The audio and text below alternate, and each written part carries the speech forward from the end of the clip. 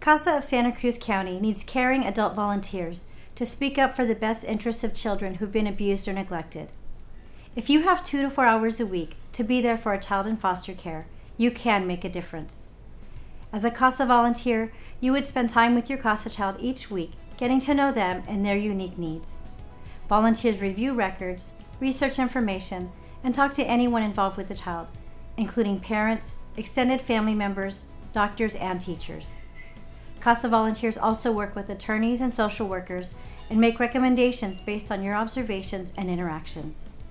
You can learn more by attending an information meeting at 6 p.m. on Tuesday, August 13th at the Live Oak Family Resource Center, or visit our website at casaofsantacruz.org.